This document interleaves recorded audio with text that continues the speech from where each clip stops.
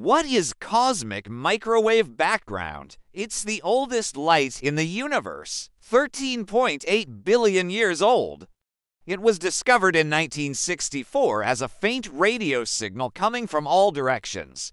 At first, scientists thought it might be the noise of the Big Bang itself.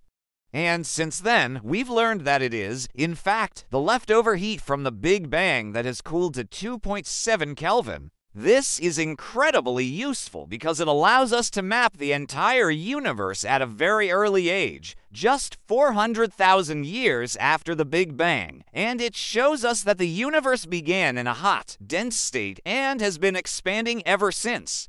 These maps also show us the early fluctuations that grew into galaxies. The cosmic microwave background is so important that every major space agency has a satellite dedicated to studying it. And you can see the data they collect in real time on their websites.